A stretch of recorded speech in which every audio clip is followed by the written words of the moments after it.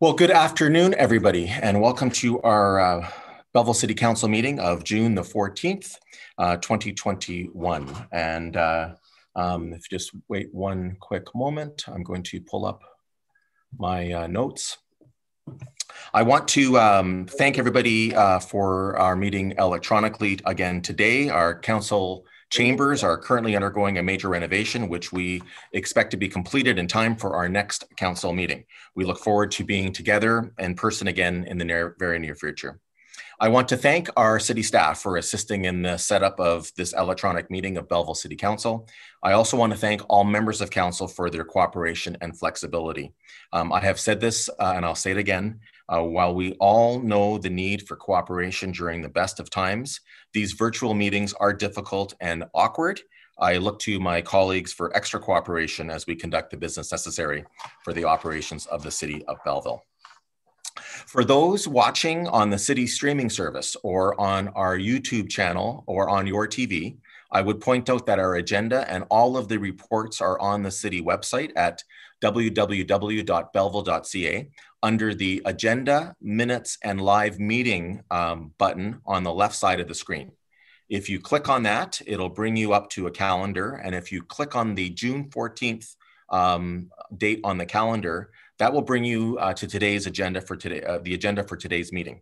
There is a hyperlink inside the agenda as you're looking through it in the event you want to look at the individual reports that council is considering so that you can follow along. I will call the meeting to order and state that all members of council are present. I am here at City Hall and all members are present electronically. I will now ask the acting city clerk, Ms. Christine Stewart, to lead us in a moment of reflection. May we be worthy custodians of all that has been entrusted to us.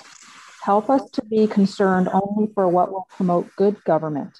May we bring to our council chamber minds that think and hearts that feel, always having respect for others, so that we may serve the people of our community in a helpful manner and for the good of all. Thank you, Ms. Stewart. Moving on to item number 4, disclosure of pecuniary interest and general nature thereof. Do any of you have any items you wish to disclose, colleagues? Seeing none, we'll move to number 5, reading and confirmation of the minutes for the regular council meeting of May 25th, 2021, and the regular in-camera meeting of May 25th, 2021. Can I please have a mover and a seconder? Councillor Alsap and Councillor Feeney. Any questions or comments on those items? Seeing none, I'll call the question. All in favor? It's carried. Thank you. There are no deputations today, so we'll move to item number 7, correspondence. And we'll start with 7.1, a letter from Habitat for Humanity. And to get on the floor, I have a resolution that the May 11th, 2021 letter from Habitat for Humanity confirming their interest in continuing with the Habitat Horizon Center be received. Can I get a mover and a seconder, please? Councillor Sandison and Councillor Kelly. Any questions or discussion on this item? Councillor Thompson, go ahead. I wish to thank the Habitat for Humanity for filing this letter with us. I know I'd asked a couple of months ago about an update. It's great to hear that they're moving ahead. It'll be a benefit to the city of Belleville, our housing development, our goal to reach the number of units we want. So it's great to see it. So I wish them all the best in their pre-planning. Great, thank you. Anyone else? So the motion's on the floor to receive the letter. All in favor? It's carried. Item number 7.2 is a letter from Don C. Kellaway, and the resolution is that the May 25th, 2021 letter from Don C. Kellaway regarding the addition of a name of a World War II veteran to the city cenotaph be received and referred to staff. Moved by Councillor Alsap, seconded by Councillor Millette. So when we refer to staff colleagues, this will also allow them to take the steps necessary to ensure that this name is appropriate to be added. And there will be some research and working with the same type of folks that we dealt with when we added the 3 additional names to the cenotaph from World War I back in 2019. Anybody else have any questions or comments on this item? Call the question. All in favor? It's carried. Thank you. Item number 7.3, letter from the Belleville Chamber of Commerce. It refers to consent item 8B6, and the resolution is that the June 8th, 2021 letter from the Belleville Chamber of Commerce regarding special events and visitor services be received and referred to consent item 8B6. Can I get a mover and a seconder? Councillor Sandison and Councillor Millette. Before I ask if anyone has anything they would like to say, I have a quick, well, let's open it up for discussion. Does anybody have anything they'd like to state on this item? So I know we're going to be discussing the chamber items a little farther along, but there has been a great deal of discussion regarding the 2021 Canada Day activities, which the Chamber of Commerce hosts for the city and have done so very, very well. But there has been some other communities who have looked at eliminating their Canada Day activities this year, so I think it's important for us to state ours. I can state that unequivocally, I do not support canceling Canada Day. Canada is a complicated country with a long and vast history. Yes, we have much to be proud of, and we also have some of our past to be not so proud of. But for all of the warts and problems, Canada is the best country in the world, and I am proud to be a Canadian. We need to take a balanced, reasonable approach in celebrating our accomplishments while also recognizing our mistakes. This year's Canada Day is going to be more like the COVID-19 Canada Day of last year, in that there will not be any public celebrations. Next year, when it is safe, we will have an amazing Canada Day with a great community celebration. This year, we will again have a non-public recognition of our first responders, and will celebrate the heroes who have stepped up to help all of our residents and citizens. And again this year, Belleville residents and Canadians will be free to celebrate Canada in their own way. Everyone should have a balanced view to commemorate both the good and the bad. Canada is not finished, and our history is not final. It continues to change and develop and improve. The factors that have led us to be the best country in the world are not guaranteed. We must continue to work hard to make sure they exist, not just for us, but for future generations as well. One of the problems with the cancel culture movement we are seeing is that you cannot change history, but you can learn from it if you choose to do so. Improvements occur when you learn from your mistakes. While I'm not trying to say that our past does not, what I'm trying to say is that our past does not define us moving forward, and how we celebrate our nation's birthday is up to each and every one of us. I can assure everyone that we will not be canceling Canada Day. We will work with the Belleville Chamber of Commerce and our Inclusion Committee to recommend the appropriate steps we can take to recognize all of Canada's past, present, and future. We can be sensitive while also being proud to be Canadian. Councillor Feeney, go ahead, ma'am. I am with you on this one. And, you know, now more than ever, we need to have events that are positive and express hope. We have just gone through a whole awful time with the pandemic, and we're getting through there. But the thing is, yes, we are a country that has warts, but we are a community that is wonderful and appreciates each other. And Canada Day means something to everybody, and it means something different to everyone. But we need to believe in the positive and hope. That's all I'm saying. Great. Councillor Kelly. Thank you. Through you, Mr. Mayor. As chair of the city's Equity, Diversity, and Inclusion Committee, we've seen how the country is reacting since we all found out about the 215 children in BC. And I think all Canadians were really rocked by this. It was an emotion. It's so emotional. And when you do a look at residential schools, and this is where the Canada Day conversation is leading to, 150,000 children taken from their homes. Think of that, 100,000, 150,000. 100% suffered severe physical, emotional, and sexual abuse. And the reality of those tragedies is coming more into focus every day. 139 residential schools in Canada. The last one, not that long ago, 1996, when it closed. This past weekend, when we received the information from the Chamber of Commerce about ideas for Canada Day, I reached out to my Indigenous friends and had that conversation. And that conversation has to happen a lot more now than ever before. According to the Truth and Reconciliation Commission report, 6,000 kids died while in residential schools. And I had a conversation with a gentleman that was in a residential school from Tyendinaga, and the conversation ended because he was too emotional. He couldn't keep it going. And that's their reality, and that's our reality. I spoke to the mayor today, and we discussed how could Belleville as a community make positive steps forward.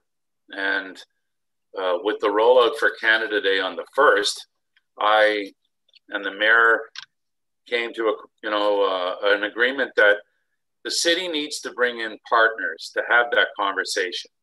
So as the chair of the Equity, Diversity, Inclusion Committee, we're going to call a special meeting this week, hopefully with the Chamber of Commerce. I've reached out to Jill Raycroft, and very understanding and wants that conversation to happen. June is National Indigenous History Month as well, and we're having this conversation. We can't forget 7 generations. I spoke to one of the folks I spoke to over the weekend, 7 generations affected by residential schools. And they're close by in Tyendinaga, Mohawks, PECUNIARY. They're in our community. They're on our sports teams. Their families have been affected by residential schools. And murdered and missing women in this country, it seems like we've lost our way at all levels of government. And I think locally we can make a difference. We have to celebrate all voices and faces in this country. So next possession or the next opportunity for us to have a conversation on the Equity, Diversity, Inclusion Committee, we're going to get together, have that conversation, talk about what Belleville can do to recognize in a respectful manner. And Summer Bertrand, who's the lead at the Hastings Prince Edward District School Board, she's on our committee. She's the Indigenous lead there. She's going to be part of that conversation. David R. Miracle, his wife Kim from Tyendinaga. Carrie Dewey Smith, she's the superintendent with the Algonquin Lakeshore Catholic School Board. She's the Indigenous leader with the board. Jill Raycroft with the chamber and the committee. So we've got a lot of work towards understanding reconciliation, and this is serious stuff. And I don't want it to be tokenized by having a flag or wearing orange where we really don't understand. And I think in the fall and in the winter months and next spring, when we're serious and moving forward, we have workshops with our neighbors at one of the city facilities, because this means a lot to me, and I know for everybody. And the conversation has to continue, and the city of Belleville can really take the lead on this. So that's what I just wanted to share. And thank you, Mayor, earlier today for supporting getting together with our friends and people in the educational field, because it is, at the end of the day, education. Thank you. And Councillor Kelly, I hope you won't mind if I share part of our conversation was also that we wanted to do something that was sincere. You used the word, it wasn't tokenism. I also don't want it to be patronizing. You know, it needs to be meaningful. It needs to be sincere. It needs to be appropriate. And I think that the work of your committee is a very important place to go. You know, again, we can recognize all of our history, not just the good. We can recognize that there are things that we continue to improve, and thank you for bringing that up. Councillor Thompson, I've got you next in the queue for speaking. Yeah, I'm going to keep it short. I thought we were going to discuss it further on down, but I'm going to make my comments. When I got the note from the Chamber of Commerce, my wholeheartedly is that we celebrate Canada Day. We have lots to celebrate. Have we done wrong in the past? Yes, we have. And hopefully we won't do wrong in the future, but there's always that possibility. But Canada is a vast land, and I'm proud to be on the committee with Councillor Sean Kelly. And it's great to hear that that's coming to the committee for discussion, but we need to respect what's happened in the past. By canceling Canada Day would not be right for the rest of, even for the Indigenous people to eliminate Canada Day. They're part of Canada, and we need to make sure that we keep celebrating Canada, because if you look at the Americans is a big thing down there for their special day. Canada still has to be celebrated, and all Indigenous and all other people that's been immigrated into Canada. If you look back, we're all immigrants. Let's celebrate Canada. Thank you, Councillor Thompson. Councillor Millette. Thank you, Your Worship. And I too today spoke with Councillor Kelly on this issue, and I've thought long and hard of it. And I spoke with my colleague on the Equity, Diversity, and Inclusion Committee, Ms. Bertrand, just shortly before the meeting today. And I can tell you that I didn't want the decision to be made at this meeting today. Without that consultation piece in place, I wholeheartedly support it. It's not in all fairness, in light of what's been happening lately, and the latest is just the discovery of the unmarked graves, to simply have, as Councillor Kelly said, an unrepresentative gesture is not productive in any way, shape, or form. I just want to make one point, though. I don't think anywhere in the discussion, and I know that the unfortunate phrases like virtue signaling and cancel culture, are the darling of a certain subset of people that like to use those phrases. I don't think anybody was suggesting canceling Canada Day. We're not holding the weenie roasts and the big gatherings at Zwick's, but nobody's suggesting that anybody not take this holiday or this remembrance of our heritage and our country, into our hearts and celebrate it however we were going to do. No, I think what the point is that we're trying to make some meaningful recognition of this, very dark. Let's not just say, it's unfortunate, it's bad news. Bad things happened in the past. This is serious business, and we really need to get it right. That's why I look forward to that dialogue, and I hope we can have a good, meaningful dialogue and some good results out of it. So thanks for making that happen, Your Worship, and Councillor Kelly. But I really don't want this to become some kind of a political football where everybody is talking about canceling Canada Day. That was never on the table in my book. So thank you. Thank you. Anyone else on this item? Councillor Sanderson. Thank you, Your Worship. Like Councillor Thompson, I was going to save my comments for a little later when it came up, but might as well jump in now. I really appreciate your strong endorsement for Canada Day, and I also very pleased and encouraged with Councillor Kelly's actions to try and put some meaningful actions around what we all know is just a travesty. I wanted to share, when I first read the document from Chamber, I thought about my own personal situation. My family immigrated to Canada from Scotland in 1965. And it was, I think it was 2 years later, right, when then the Prime Minister, Lester Pearson, I forgot his name, came out with the Canadian flag. And Canada in 1965 and even more so today, was a cultural mosaic.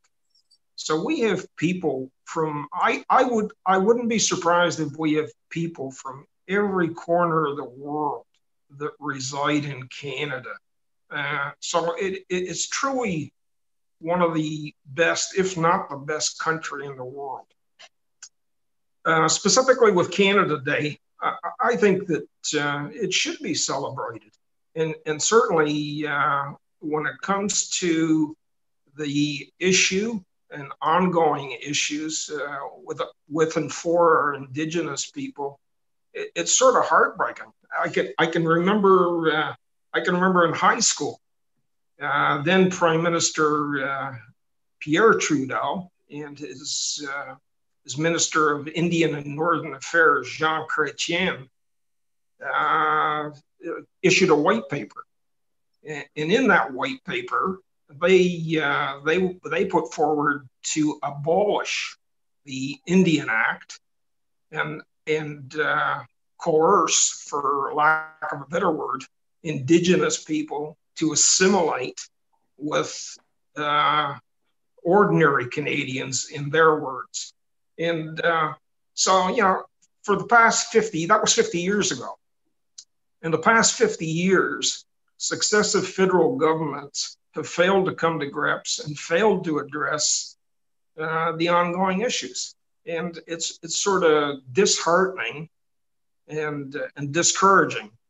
And just to see it come to the grassroots, which is municipal councils across the province and across the country, and it's municipal councils that have to pick up the torch and run with it. Well, that I think is another slam on our federal governments, and it's both political parties, not just one. So, long story, but I just wanted to get that out. I fully respect Canada Day and what it means for me personally and my family and all the opportunities we've been afforded. And I think we all need to celebrate it in our own way. Thank you. Thank you, Councillor Sanderson. Councillor Carr. Yes, thank you. I saw a quote online. It reads, "Life must be understood backward, but it must be lived forward."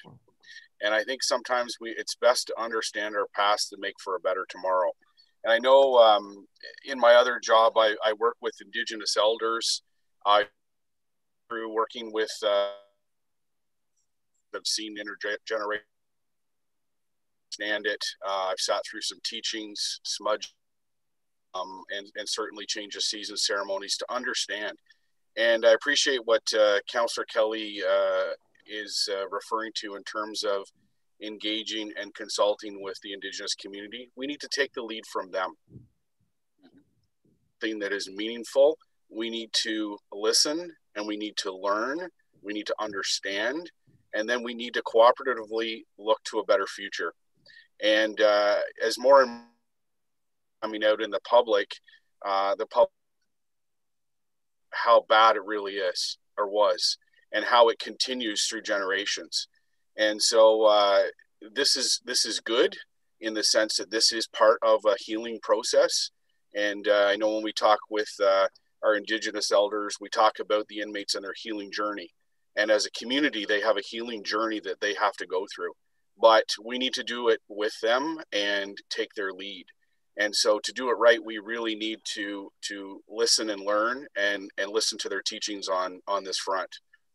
And as far as, you know, and I have these are doing regarding Canada Day and almost taking it as a protest to cancel. A protest is learning, understanding, and then implementing policies and initiatives that grow a community together.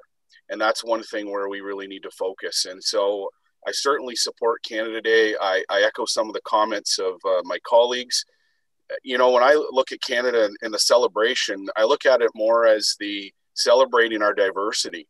And a lot of times under normal circumstances, part of a Canada Day celebration is citizenship ceremonies, where we have individuals coming from all over the world, as Councillor Sanderson points out, to take up citizenship in this country.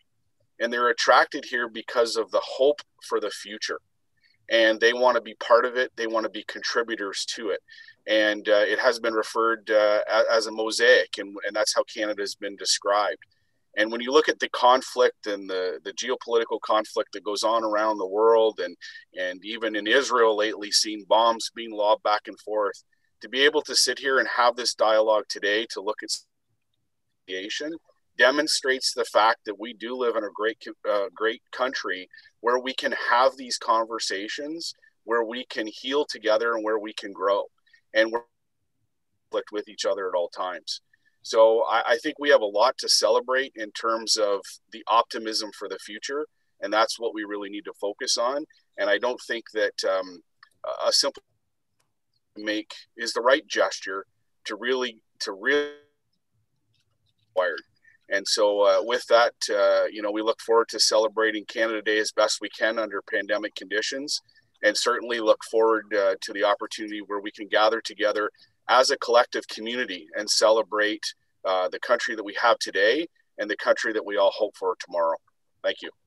Thank you, Councillor Carr. I didn't want to interrupt when you were speaking, but you were cutting in and out. So you may want to, in the future, just take your camera off so that we can maintain your audio quality. But thank you for your comments. Councillor Alsop. Thank you, Chair. And I do want to say that I appreciate my colleagues' comments on this. I think that certainly we need to be creating platforms for Native people to speak for themselves and not making decisions at their behest. The process of going and working with Native leaders and talking to them about best practices and actions moving forward should always be the case. And one of the things that I do want to address is some concern over this idea that these wrongs are all historical, that we have a history with some problems, but we're a great place now. And Canada is the greatest country in the world, by no small measure. However, the last school did close in 1996 when I was 4 years old. If I was a young Native child, I might be getting ready to go to that school at the time it was closed. We still have issues with incarceration rates being different between white people and Native people. We still have issues in the country with the largest freshwater reserves in the world, where we can't get fresh water to people on reservations. And certainly, as Councillor Kelly mentioned, the whole issue of where are our girls and our missing women. We still have a problem where I'm a father of 3 daughters. It breaks my heart to know that people wouldn't look for their daughters in the same way they would look for mine if they were to go missing. So we do have a lot to atone for in the present. And I think that is where this notion comes from of canceling Canada Day. But I think the reality is that we need to do more on these issues, and that by just canceling the celebration of Canada for what it is now isn't going to get those issues addressed. And I think if we do it without proper input from the Native community, and sometimes the Native community is sort of referenced as our neighbors in Tyendinaga, but we need to realize that 7.4% of people living in Belleville are of Native origin. That's the largest group other than Caucasians, and is larger than every other group combined. So there is a huge Native presence in our community, and we need to be mindful of them as well. So I think it's important that we do have their consultation, because to cancel the event without their input might be something that actually backfires and draws more ire towards that group, as though that this is something they've asked us for when that isn't the case. So I do appreciate the efforts to work with Native elders, to go through the inclusion committee to have a look at what best practices are. And I hope to bring forward something in new business today as a good faith effort to perhaps inject more Native culture, more Native artwork into our downtown core, so that on a daily basis, we're reminded of the fact that this was not our land, that this city had a name before we gave it one, and to further the goals of inclusion, of celebrating diversity, and giving Native people a platform to speak for themselves. Thank you, Councillor. Anyone else like to add to it? Well, thank you, my colleagues. I really think that, here we represented the best of Belleville dealing with difficult issues. And, I certainly know that we're putting a big responsibility on our new committee. They used to be called the Inclusion Committee. Now it's expanded to include to different concepts, and I know that they are up to the job as they go forward, and we're looking forward to seeing some real meaningful recommendations. And when I say meaningful, I mean I'm suggesting that they are appropriate and that there is a level of the input that's necessary. All of us have spoken about the need to get input.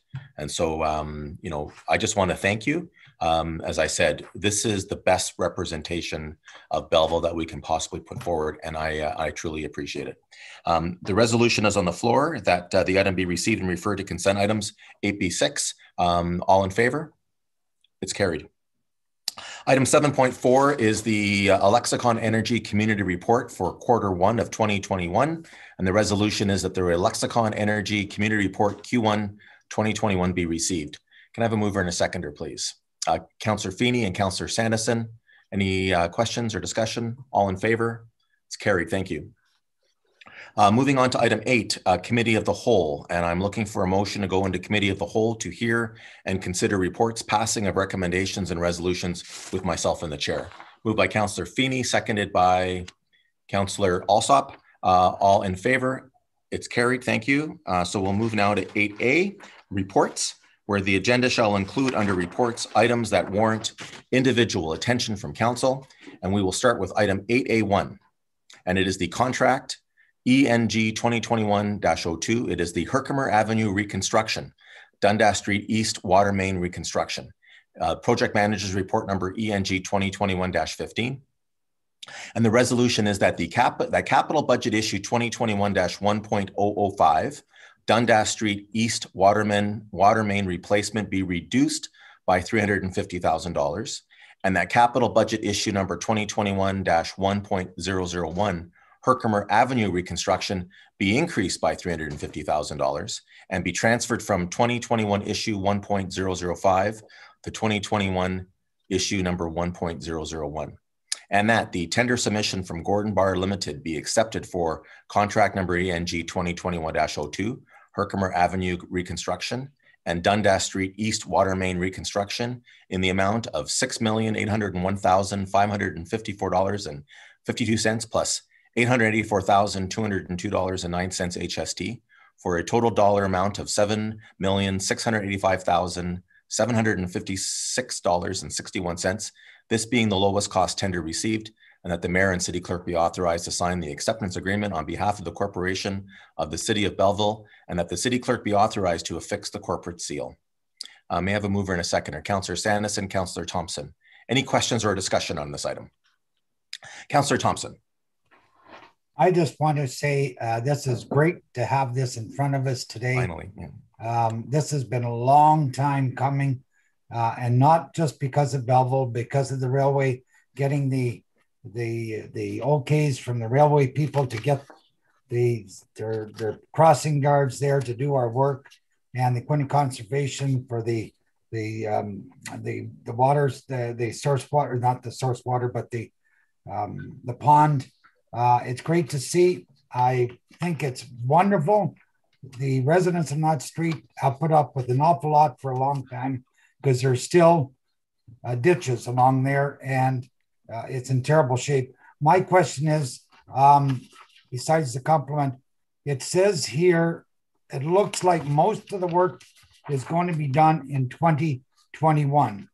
And then it says on the next page, Herkimer completion August 22.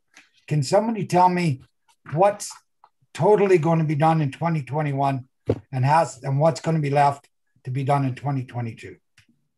Sure. We will ask Director Ashton to, I think you heard the question. Director Ashton, you want to go ahead? So Dundas Street is scheduled to be done in 2021. And Herkimer,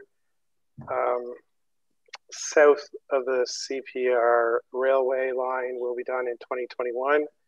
And in 2022, Herkimer between the rail and Dundas, as well as the boring underneath the CPR, will be scheduled to be done in 2022.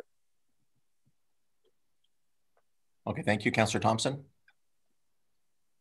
You're on, you go ahead. any particular reason why we're doing it that way rather than doing the worst section first? So the decision was made to do south of CPR Railway to take advantage of the low water levels this year. Okay. So that wouldn't be an interference.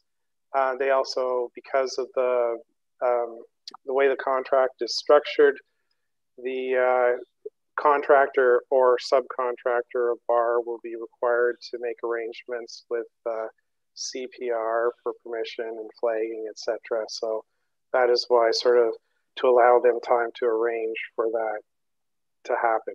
And that's the reason why that part of the road will be done in 2022. Okay, and when we do the intersection of Dundas and Herkimer, I caution with the accessibility issues. Everything will be considered on the AOD regulations with the crossing and that for people because of the 4 lanes. That's always an issue there. And I would ask that we pay special attention because right now, when the lights change, a lot of people don't get across in time when the lights turn back again. So I'm trusting that the AODA regulations and the timing will be all looked after. And that will be this year or next year? The lights are scheduled to be installed that intersection this year. Okay, thank you. Yeah, and Councillor Thompson, I'll just state that these timelines, as you know from our time, is really dependent upon CP. I have a meeting with them tomorrow morning at 10 o'clock to not just ensure that this schedule go, but if there's any way that we can expedite it. You know, I think we're very confident in Gordon Barr as the contractor. They've done excellent work for us on Bell Boulevard and on Sydney Street, and they're going to do great work here.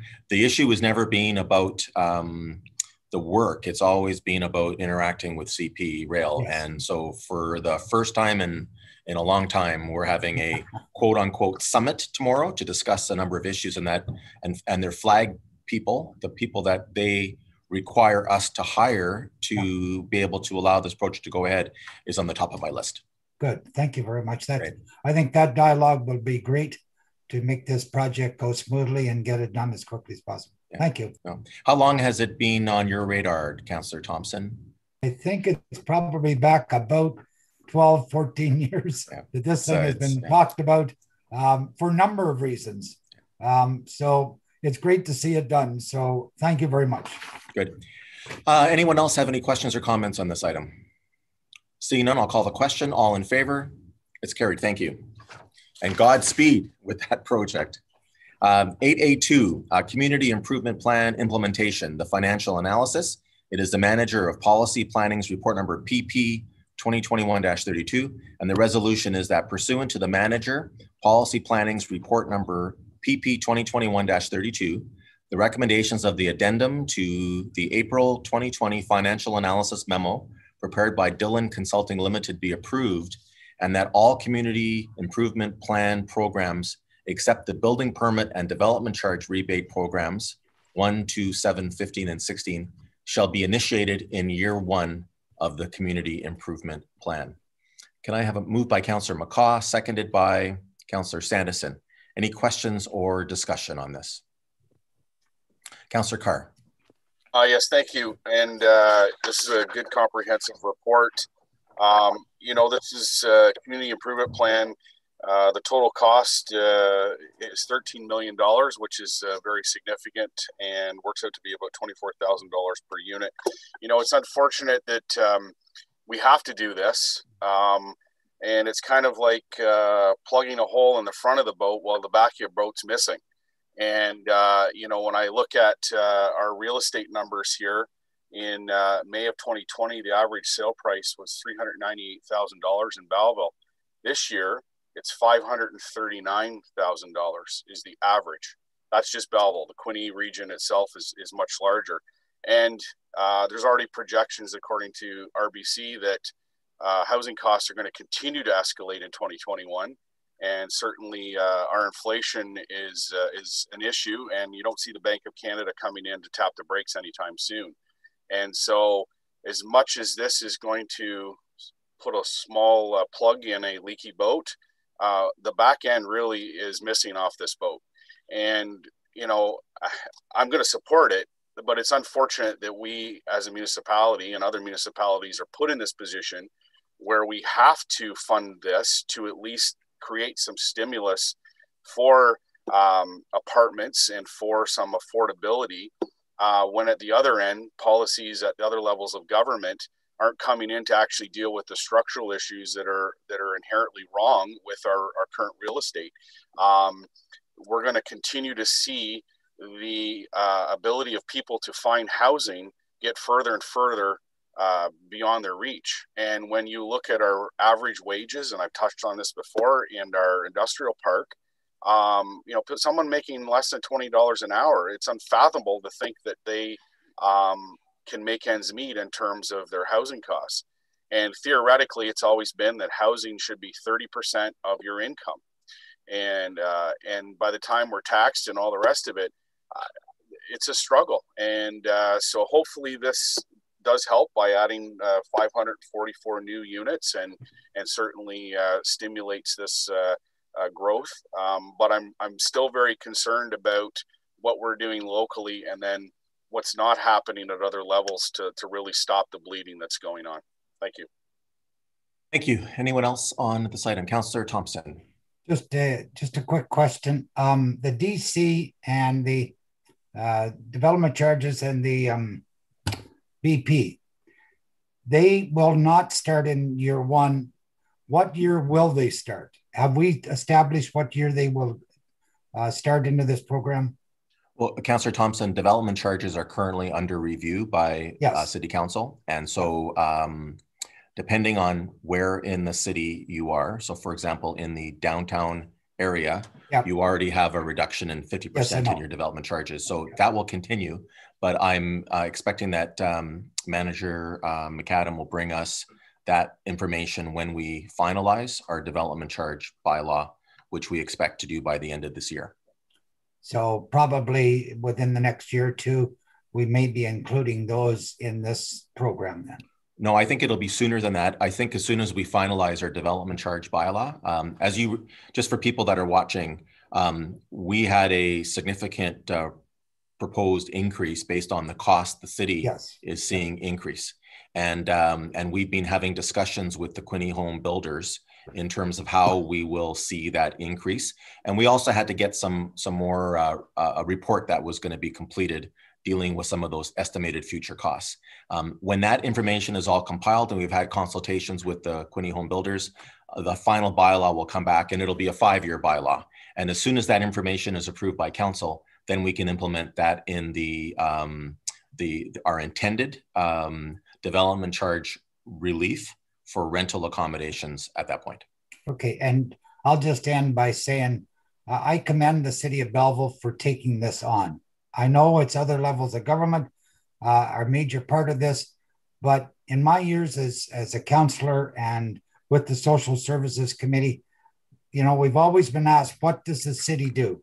Well, I'll tell you, the city has stepped up on this one and put their foot forward and open it up that we are doing something for the citizens and our housing situation, our rental stock. And so it may be wrong that we're not getting the other outside help totally that we're looking for, but this one shows Belleville that we're mean what we talk about. We're in the market, we want to help, and I commend for this report. Thank you. Thank you, Councillor Thompson. Councillor Sandison.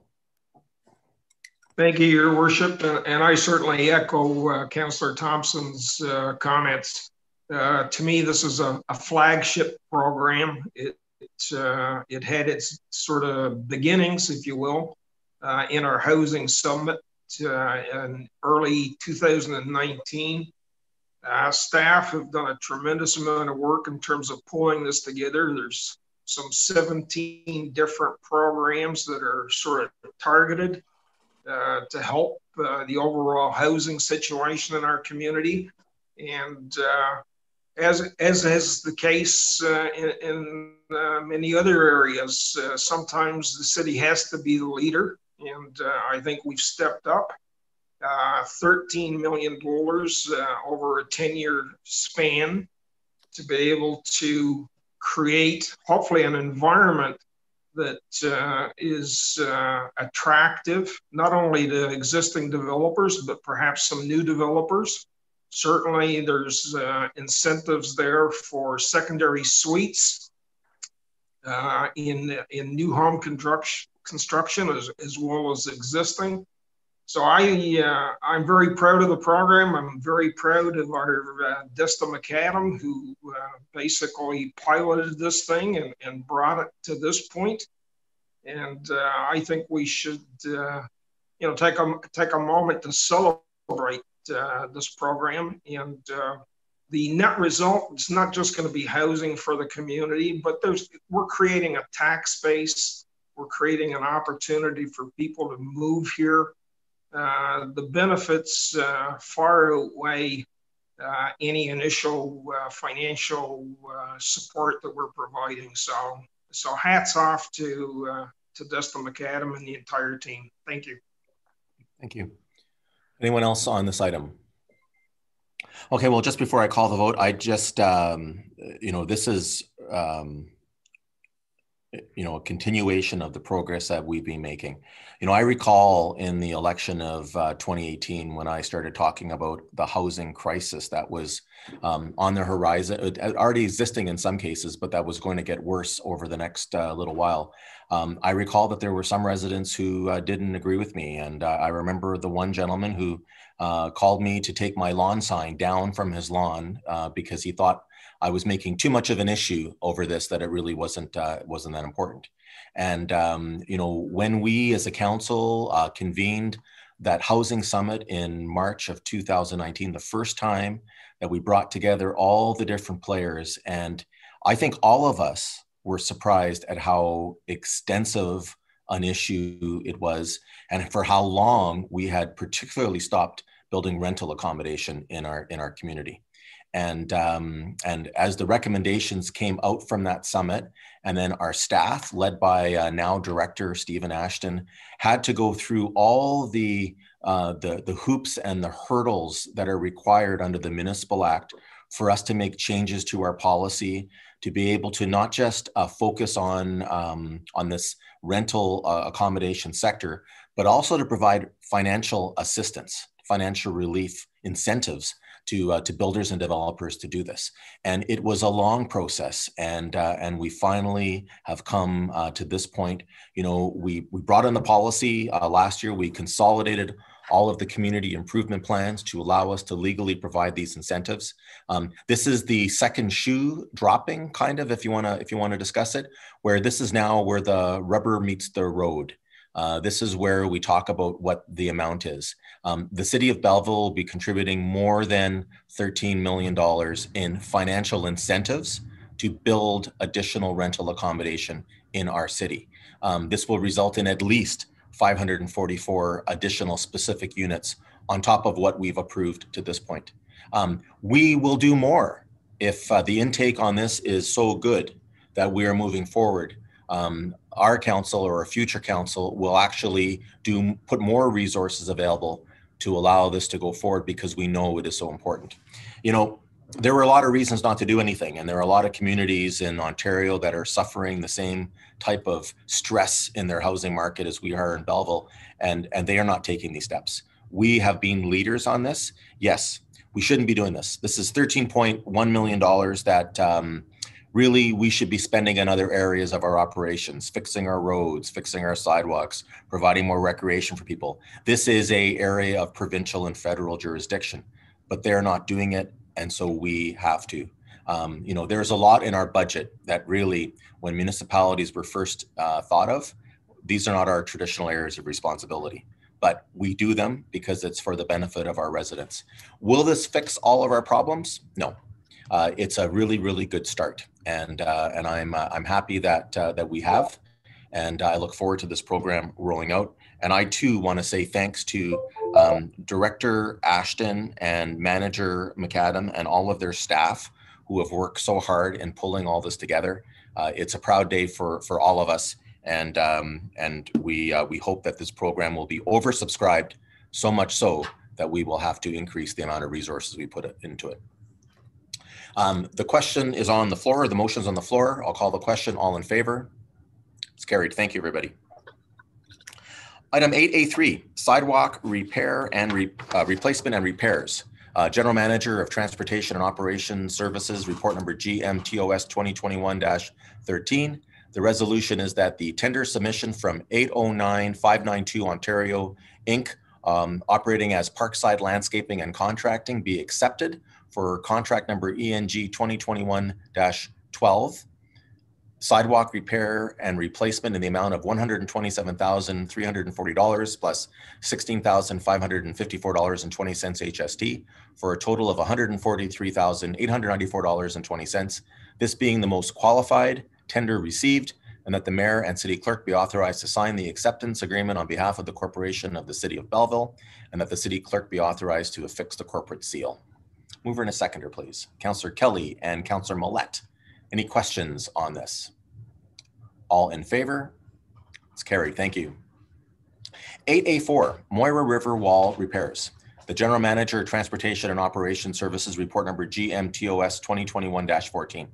And the resolution is that the capital budget item 2021-1.020, Moira River Wall Repairs, be increased by $20,000 to be funded by transferring $20,000 from the capital budget issue 1.043, Cascade Park Bridge Repairs, and that the tender submission from 809-592 Ontario Inc., operating as Parkside Landscaping and Contracting, be accepted for contract number TOS 20-21, Moira River Wall Repairs in the amount of $497,125 plus $64,626.25 HST for a total of $561,751.25, this being the lowest qualified tender received, and that the mayor and city clerk be authorized to sign the acceptance agreement on behalf of the corporation of the city of Belleville, and that the city clerk be authorized to affix the corporate seal.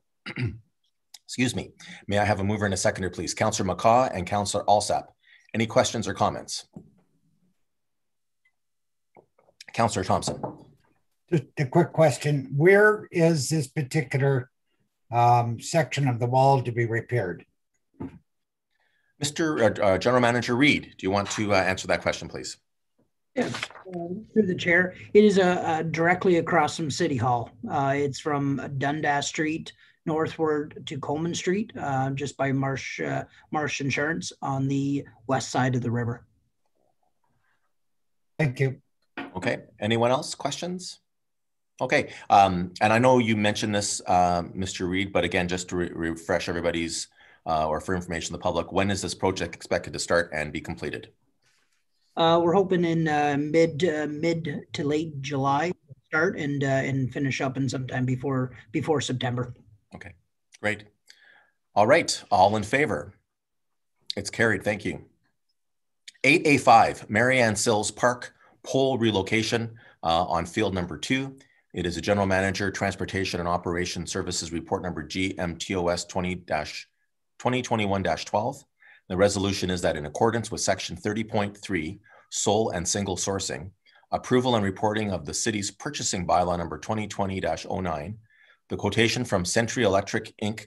be accepted for the Marianne Sills Park pole relocation in the amount of $58,650 plus $7,624.50 HST for a total of $66,274.50, and that the mayor and city clerk be authorized to sign the acceptance agreement on behalf of the corporation of the city of Belleville, and that the city clerk be authorized to affix the corporate seal. Moved by Councillor Carr, seconded by Councillor Feeney. Any questions or comments on this? Councillor Thompson. The reason these poles are being moved and for are they deteriorated? Are they relocating for a particular reason? I've read the report. I'm not sure it says in there, but why are we moving these poles? General Manager Reid. Okay. Through the chair to Councillor Thompson, the pole must be relocated for us we're preparing an area where we can put some concrete pad for bleachers in the future. It was a part of the capital budget process to do some improvements at Marianne Sills Park. Thank you. Okay, anyone else on this? So it's a lot more than just the pole relocation. And I know that some people might suggest that there is not just prep work at the new site and fixing the old site, but there's also electrical that has to be run through this. So that is the reason for the cost. I'll call the question. All in favor? It's carried. Thank you. 8A6, contract number PRKS 2021-10 regarding design build new playground equipment in Stanley Parkette. The Park Supervisor, Transportation and Operations Services, report number SPTOS 2021-01. And the resolution is that the request for proposal submission from SF Scott Manufacture Limited, also known as Blue IMP, be accepted for contract number Parks 2021-10 regarding design build for new playground equipment in the Stanley Parkette in the amount of $190,685 plus $24,789.05 HST for a total of $215,474.05. This being the most qualified proposal received, and that the mayor and city clerk be authorized to sign the acceptance agreement on behalf of the corporation of the city of Belleville, and that the city clerk be authorized to affix the corporate seal. May I have a mover and a seconder, please? Councillor Sandison and Councillor Alsop. This is the beginning of 3 projects which are entirely funded by the federal and provincial governments. We are very grateful to them for this funding, and we're looking forward to updating this very, very old playground equipment for the benefit of our citizens. Does anyone have any questions or comments they'd like to make on this item? Okay, I'll call the question. All in favor? It's carried. 8A7, contract number Parks 2021-09, regarding design build new playground equipment in Hague Park. Parks Supervisor, Transportation and Operations Services, report number SPTOS 2021-02. And the resolution is that the request for proposal submission from ABC Recreation be accepted for contract number Parks 2021-09 regarding design build for new playground equipment in Hague Park in the amount of $191,191.20 plus $24,854.86 HST for a total amount of $216,046.06, this being the most qualified proposal received, and that the mayor and city clerk be authorized to sign the acceptance agreement on behalf of the corporation of the city of Belleville, and that the city clerk be authorized to affix the corporate seal. May I have a mover and a seconder, please? Councillor Alsop and Councillor Feeney. Any questions or discussion on this? Thank you. I'll call the question. All in favor? It's carried. 8A8, contract number Parks 2021-08, regarding design build new playground equipment in Cascade Park. Park Supervisor, Transportation and Operations Services, report number SPTOS-2021-03. The resolution is that the request for proposal submission from Open Space Solutions be accepted for contract number Parks 2021-08 regarding design build for new playground equipment in Cascade Park in the amount of $172,566 plus $22,433.58 HST for a total amount of $194,999.58, this being the most qualified proposal received, and that the mayor and city clerk be authorized to sign the acceptance agreement on behalf of the corporation of the city of Belleville, and that the city clerk be authorized to fix the corporate seal. May I have a mover and a seconder, please? Councillor Alsop and Councillor Kelly. Any questions or comments on this item? Seeing none, I'll call the question. All in favor? It's carried. Sorry about that. My mute button didn't go. Item 8A9, contract number Parks 2021-12. Dr. Collop Courtyard and Reflection Garden. Park Supervisor, Transportation and Operations Services, report number SPTOS 2021-04. The resolution is that the 2021 capital budget issue number 1.060, Dr. Collop Courtyard and Reflection Garden, be increased by $22,000 to reflect donations generated by the Dr. James Bertram Call-Up Memorial Committee and forward to the city to date, and that the request for quotation submission from Madison Excavating and Landscaping Enterprises, Inc. be accepted for contract number Parks 2021-12 regarding the Dr. Call-Up Courtyard and Reflection Garden in the amount of $129,000 plus $16,770 HST for a total amount of $145,770. This being the only qualified proposal received, and that the mayor and city clerk be authorized to sign the acceptance agreement on behalf of the corporation of the city of Belleville, and that the city clerk be authorized to affix the corporate seal. May I have a mover and a seconder, please? I know Councillor Thompson wants to move this with his affinity with this project, seconded by Councillor Alsap. Anyone have any questions or comments they want to make? Councillor Thompson. Yeah, I'd just like to make one comment. I think this is wonderful. I want to make sure that we make that, the Historical Society put a plaque up at the library.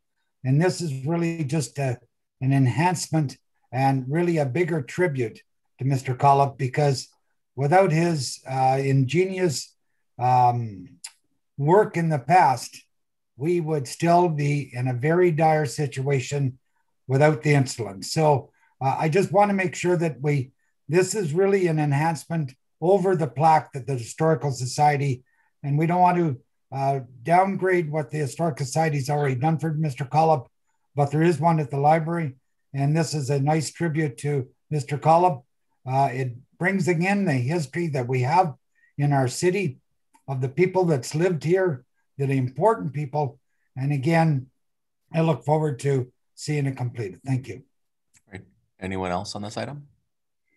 If I can just add on, Councillor Thompson, you're absolutely right. We've had a plaque for many years at the Belleville Public Library, and it's brought attention to the work that Dr. Call-Up did. While Doctors Banting and Best discovered insulin that they were able to harvest from pigs at that time, it was not usable. And it wasn't until Dr. Call-Up was able to refine it in a format that 100 years ago saved the first person's life who suffered from diabetes. And today we have seen so much improvement. And Dr. Call-Up is from Belleville, born here and spent much of his early life here, and went on to do great things, not just at the University of Alberta, my alma mater, but also at McGill University, and then finishing his career at the University of Western Ontario.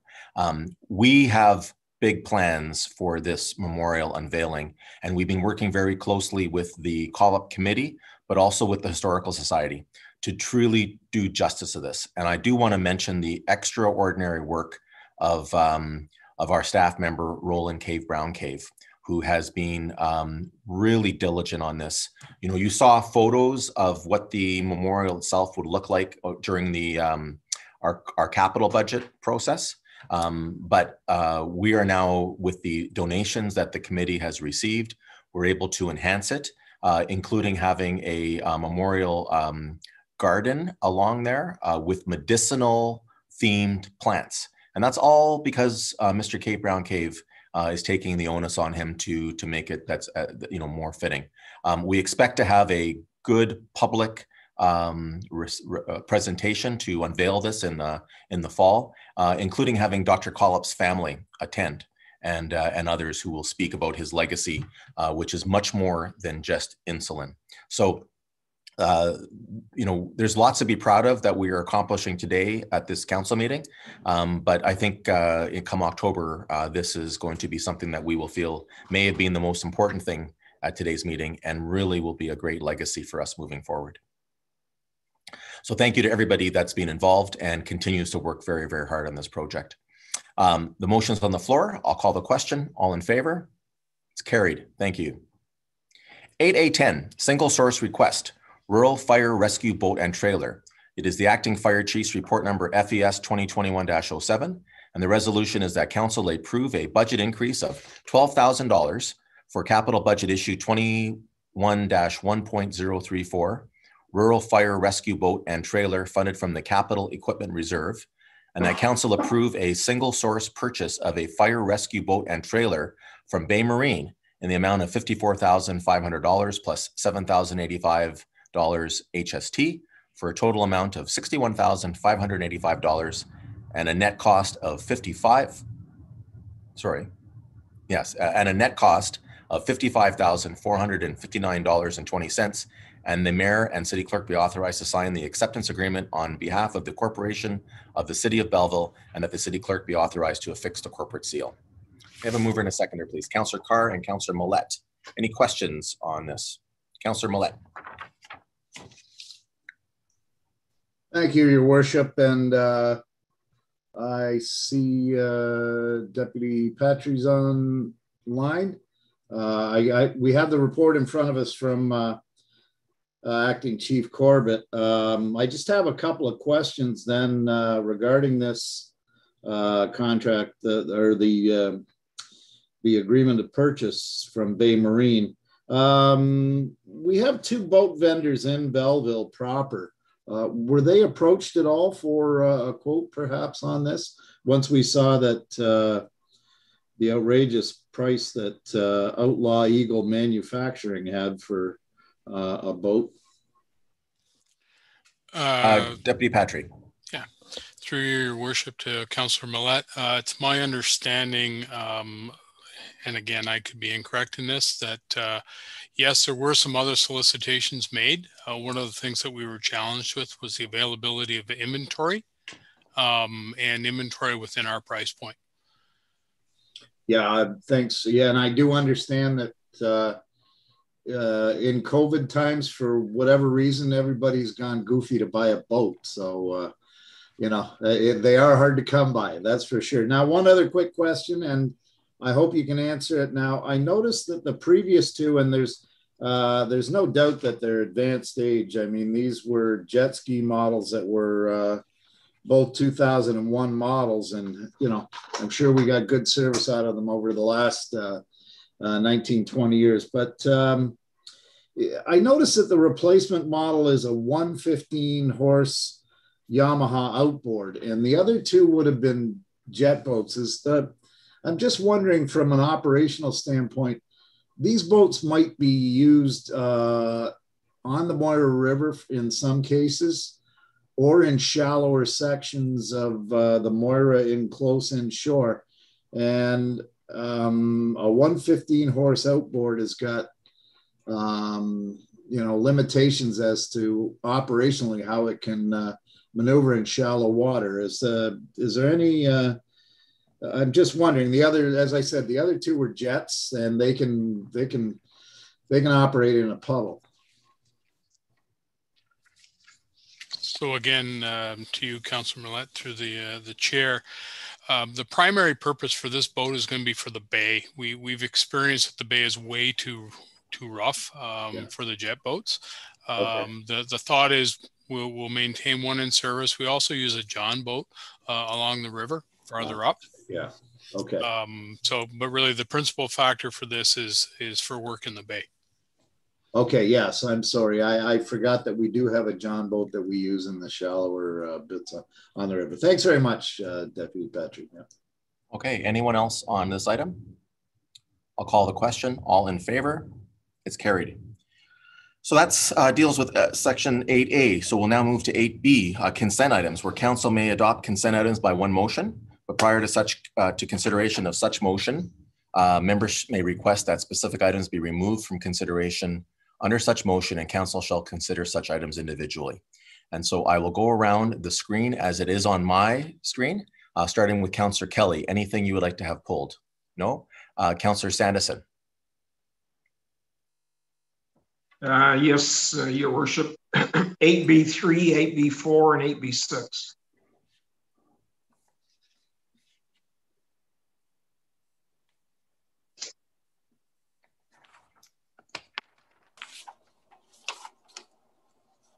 Thank you. Councillor Feeney. No, thank you. All right, Councillor Carr. No, thank you. Councillor Thompson. No, thank you. Councillor Millette. I'm sorry, Your Worship. Did Sure. Councillor Sanderson say 8B3? Yes, 8B3 is pulled Okay, already. I want that pulled as well. Okay. Councillor Alsop. No, nothing further. And Councillor McCaw. No, thank you. Okay, so the motion is that the following agenda items be approved with the exceptions of items 8B3, 8B4, and 8B6. May I have a mover and a seconder for that motion, please? Councillor Kelly, seconded by Councillor Alsop. All in favor, it's carried. So we'll start with item 8B3, which is the removal of a holding zone for Block 17 of Plan 21M-148, also known as Joy Court. And it is the Policy Planner's Report Number PP 2021-27. The resolution is that a bylaw to authorize removal of the H holding symbol for Concession 4, part of Lot 9, Block 17 of Plan 21M-148, former Township of Thurlow, now City of Belleville, County of Hastings, be prepared for Council's consideration. Moved by Councillor Sandison. May I have a seconder, please? Councillor McCaw. Councillor Sandison, you had asked this to be pulled, so go ahead, sir. Yeah, thank you, Your Worship. So question through yourself to Director Ashton. The parcel of land that's going to be unlocked, I'm presuming that's for residential development? Yes. Okay, good. So that particular area of Joy Court, if there's going to be residential growth in there, I get a question and a comment, I guess. So the question is, have we given any thought to extending Weiser Road through across over to River Road as another point of access? Okay, on this, so we didn't have those discussions on this. This was purely a technical matter. There was just a hold because of the former treatment lagoon beside it, so it wasn't considered as part of the bigger picture. Okay. So what I'll do maybe is I'll take that offline with you, as well as my other comment or concern would be that the access from Highway 37 into Weiser Road, we've gone back to MTO on a couple of occasions over the past couple of years to see if we can do something about improving that intersection. And so I'll discuss that with you at that time as well. Thank you. Okay, thanks. You're suggesting because our traffic counts will increase there, correct, Councillor Sandison? Exactly. Yeah, no, you're right. Anyone else on this item? Councillor Millette. Yes, Your Worship, and I'm that last point just covered my concern. I'm happy to see this holding restriction removed from this piece of property. I know that the landowner has worked diligently to clear the approvals, and you know, nobody likes to see any kind of a industrial lagoon anywhere near. But I'm heartened to see that the ministry has given it a clean bill of health. But yes, I am concerned that any development in the future, those of us who were around several years ago, and certainly I was in the news business at the time when that horrific accident took place at that intersection. Despite the efforts to make that particular interchange safer with a lane, it's still far from being an ideal intersection. I really hope we can make that. But yes, when we see more residential development in that area, we're going to see a higher risk with more traffic in there. And boy, that just scares the willies out of me whenever I see it, because the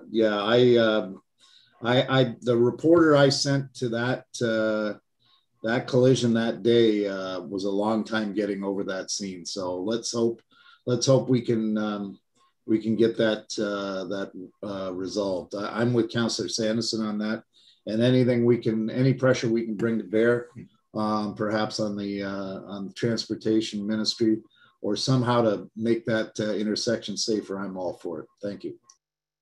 Great, thank you. Anyone else on this item? I'll call the question. All in favor? It's carried. We'll move to 8B4, minor amendment to conditions of draft approval for the Riverstone subdivision, part of lots 8 and 9, registered plan number 124, and part of lot 8, concession 3, formerly the Township of Thurlow and now the City of Belleville. The owner is GCL Developments Limited, and the files refer to ER 103, 34 to 105, and 12T-19003. It is the Manager of Approvals Report number APS 2021-14.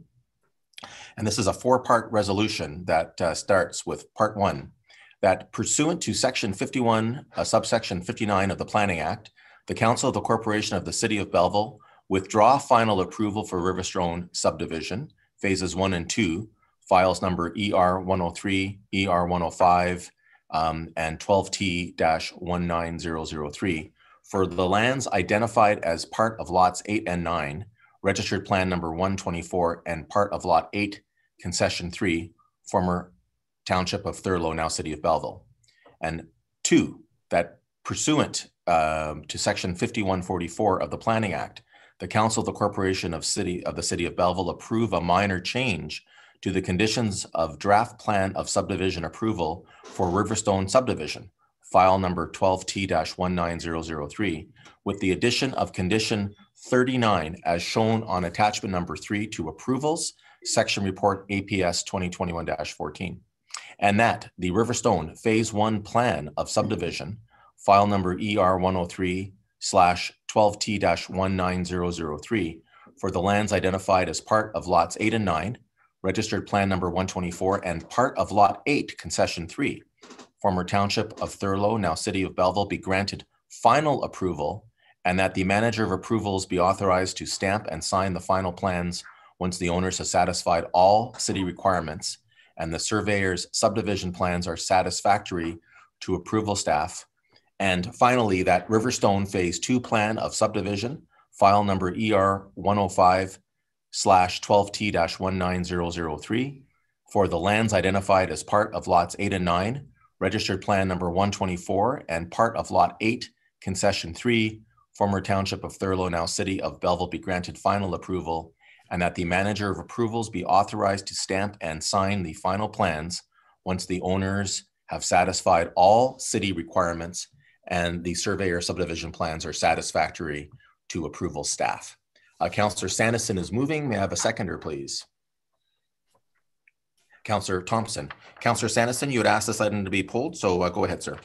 Yeah, thank you, Your Worship, and my apologies for having to have you read that lengthy piece. I realize this is just basically a language update to the proposal, but when I looked at the plan, specifically page 47, 8B, page 47, and looked at the layout of the Riverstone project, we were at our Green Task Force meeting. We had a delegation, or sorry, a deputation last week by Mr. Peter Coy, who's basically a self-appointed roundabout champion for our city. And so he sort of pitched to us, you know, from a carbon footprint, from an efficiency, from a safety point of view, that he would like to see Belleville and Belleville Council and Belleville Planning encourage the use of roundabouts where practical. And so I know this project is probably a little bit too far down the road, perhaps, but as I look at the plan, there's 2 spots in there that look like they would be controlled by a 4-way stop sign. So my question, I guess, is to Director Ashton, is it too late in the process to consider for those 2 spots a roundabout rather than what is likely to be a 4-way stop sign? The applicant's already been given draft plan of approval, so yes.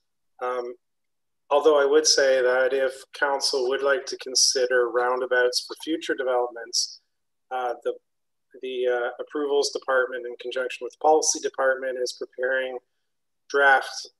guidelines for subdivision design. So that might be a place to sort of consider it in the future in terms of moving forward. Okay, thank you. Okay. All right. Thank you, Director Ashton. Councillor Millett. Yeah, thank you, Your Worship. And further to Thanks to my colleague, Councillor Sanderson, for bringing that along, because yeah, we, I mean, it is a sensible solution to an awful lot of issues. And I'm going to take Director Ashton up on that suggestion to move something forward from Green Task Force on that, because I think it's an issue through council, of course. I think it's an issue that has quite a bit of merit. Mr. Coy has quite a presentation. We've asked it to be forwarded on to Development Services to consider, and that PowerPoint presentation should be coming along very shortly. I understand in speaking to Mr. Coy that it has at one point or another made it to our Transportation Committee, but for whatever reason, it didn't get much traction at that. So perhaps we can consider that we might get us, and you know, in future subdivision plans where it's merited. I know what I see it came up on some of the discussions for Sydney Street. It's probably a little late along in that process as well, but traffic circle, or sorry, and I was corrected on this the other day, roundabouts is a plan that, you know, it works all over the world. So I won't belabor the point, but thanks for Councillor Sanderson for tweaking that one. Anyone else on this item? Councillor Thompson, I wonder if you are able to answer a question regarding Mr. Coy's presentation to the Transportation Committee. I believe he made a presentation in 2019 about having the city's policies updated to be more roundabout friendly. Is there a recommendation coming from the Transportation Committee anytime soon on that? We discussed it at the traffic meeting, and it's coming forward more of in our traffic calming methods as one of the solutions in the traffic calming, because there's such a push for traffic calming, and as they know, stop signs are not a traffic calming method that's approved or really well looked at. So we're looking at the roundabouts and other designs of the road for traffic calming, and this would be just one of them, and it'll come forward more in our traffic calming report. Okay, and I don't mean to put you on the spot, but since you brought it up, when do you expect that traffic calming report to come forth to council? This fall. Wonderful. That's great news. So thank you for the work everyone's doing. Anyone else on this item 8B3? Seeing none, I'll call the question. All in favor? It's carried. Thank you. Moving on to 8B6, the Belleville Chamber of Commerce report regarding special events contract, Lions Club virtual concerts on the Bay, Canada Day celebrations, curbside culture, buskers on the Bay, market in the park, Lions Live, and drive-by Christmas. It is the Belleville Chamber of Commerce special events contract report, and it deals with correspondence item number 7.1. The resolution is that the assistance... Your worship, can we just go with as written? Sure. Let me just see, because I know people following at home. So basically the resolution, if I can just really summarize, is that the items that we contract the Chamber of Commerce to host on behalf of the city, which as part of their special events contract, we'll be dealing with Lions Club virtual concerts on the Bay, the Canada Day Appreciation Procession and Community Hero Ceremony, Curbside Culture Food Festival on July 9th, 10th, and 11th, Buskers on the Bay Summer and Fall Initiative, Market in the Park, which will be in September of 2021, Lions Live on September 19th, 2021, the Drive-By Christmas on November 21st, 2021, and that they're requesting permission and all bylaws that need to be adjusted to enable that to occur, including using some of the former fairgrounds property. So the motion is made by Councillor Sanderson as read, seconded by Councillor Feeney. Councillor Sanderson, you had brought it up. Do you want to speak to it, please?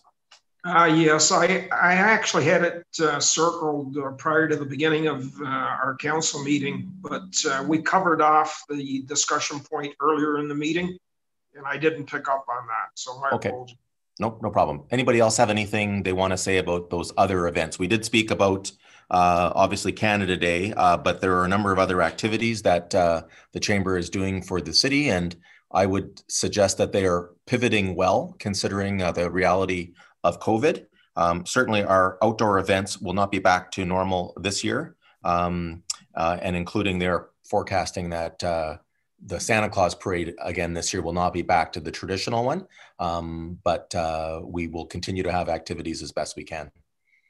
So with that, the motion's on the floor. I'll call the question. All in favor? It's carried. And we thank our partners at the Chamber for the work they do. So let's move to 8C, Council Information Matters, where Council may... Your Worship, yes? Did we cover 8B5, the grant committee? It wasn't pulled, Councillor Thompson. Oh, sorry. Okay. Yeah, you're right. Okay. So we already approved it. Maybe what I would suggest, if there was a specific question, I'll let you bring it up under new business if you'd like. No, that's okay. No. Okay. So as I was saying, we're on 8C, Council Information Matters. Council may adopt consent items by one motion, but prior to consideration of such motion, members may request that specific items be removed from consideration under such motion, and Council shall consider such items individually. So I'm going to go backwards from the way I did last time, and I'll start with Councillor McCaw. Anything you'd like to remove? No, thank you. Okay, thank you. Councillor Alsop. No, thank you. Councillor Millette. Councillor Feeney. No, thank you. Councillor Carr. No, thank you. Councillor Thompson. 8C3C. Okay. Councillor Sanderson. No, thank you. Councillor Kelly. No, thank you. Okay, so then the following agenda items be received, save and accept for 8C3C. May I have a mover and a seconder, please? Councillor Alsop and Councillor Millette, all in favor? It's carried. So we'll move to 8C3C. That is request student transportation services and provincial government review dead end road kids busing. Changes to allow exceptions where necessary for student pickup within the 800-meter distance and install warning signs and or other solutions to establish a safe busing program. It is the May 25th, 2021 resolution from the municipality of Calvin. Councillor Thompson is moving. I need a seconder, please. Councillor Millette. Councillor Thompson, go ahead, sir. Yeah, I would like to see us as a council support this motion. I think it has some merit. I think it should be further looked at because we have, I realize the buses turning in sometimes private property and going down dead end roads, but we've also got children that may have to walk quite a distance in the middle of the winter, or even not in the middle of the winter, stand outside. And by forcing them to do that, I think can cause some danger. And also, some of those children may be coming up a private road that has really can be very dangerous for those children by themselves, especially if the parents are out working. They're not able to escort them to the bus. So I would like that part of the transportation services reviewed, and I'd like to see us support that. Thank you. Anyone else for discussion on this item? Councillor Millette. Yes, thank you, Your Worship. And I'm happy to support Councillor Thompson's support of this motion. I think anything we can do, and we've seen Councillor Kelly bring the initiative for school bus cameras, and this is just another example of ways in which we can keep our children safe at or around bus stops. So I'm going to support it, and thanks, Councillor Thompson, for pulling it. Okay, anyone else? Councillor Kelly. Thank you, through you, Mr. Mayor. Thanks to Councillor Thompson for pulling that, as well as Councillor Millette touched on, and Councillor Thompson. Anything to do with children's safety going to school and back is a good idea, and it's a good conversation piece. So thank you, Councillor Thompson, for that. You're welcome. Okay, anyone else? I'll call the question. All in favor? It's carried. A motion to rise and report. I need a motion to rise and report. Councillor Alsop and Councillor Feeney. All in favor? It's carried. So we'll move now to item number 9, bylaws, and we will do first reading of bylaws. And if it's okay, I'll just read the numbers. 2021-116, 117, 118, and 119. Can I please have a mover and a seconder on those? Councillor Kelly and Councillor Sanderson, all in favor, it's carried. Second reading of bylaws number 2021-116, 117, 118, and 119. Mover and a seconder, please. Councillor Alsop and Councillor Sanderson. Any discussion on any of those bylaws? Seeing none, I'll call the question. All in favor, it's carried. And third and final reading of bylaws number 2021-116, 117, 118, and 119. Moved by Councillor Thompson, seconded by Councillor Alsop. All in favor? It's carried. Thank you. So we'll move to new business. And I would like to start off new business by just taking a moment to thanking our residents and our businesses for adhering to the regulations that were in place during the Government of Ontario's most recent province-wide stay-at-home order. Due to all of your patience and cooperation and hard work, we have officially moved into step 1 of the province's reopening plan, effective last Friday, June the 11th. This step will be focused on resuming outdoor activities with smaller crowds, where risk of transmission is lower, and permitting limited retail with restrictions. The following changes will be made to city services. City Hall will continue to be open by appointment only during step 1. Those who require in-person service to obtain marriage licenses or building permits or other services are asked to call to book an appointment. Yard sales are permitted under the first step of the reopening plan. Residents are now able to purchase yard sale permits online or in person. Transit service continues to operate as our transit operators, who also are those frontline heroes. They have continued to do so since the beginning of this pandemic. We continue to operate those services with safety precautions in place. The Belleville Public Library continues to offer curbside pickup and drop-off, and our library staff look forward to reopening their doors during step 2 of the reopening plan. Details will be announced as they are made available. The Quinte Sports and Wellness Center continues to be closed to the public. However, many programs are continuing via Zoom, and exciting new outdoor programs will soon be underway. For example, Fitness in the Park programming is being planned for July and August. Schedules will be available online beginning June 17th. Summer activities in the park for children aged 4 to 12 will begin on July the 5th. Registration is now underway for these activities taking place in various local parks. The Kinsman Outdoor Pool reopened today. All swims will require pre-registration and will have limited capacity, and appropriate safety restrictions will be in place. And after a year off in 2020, we're excited to reopen the only public outdoor pool in the city.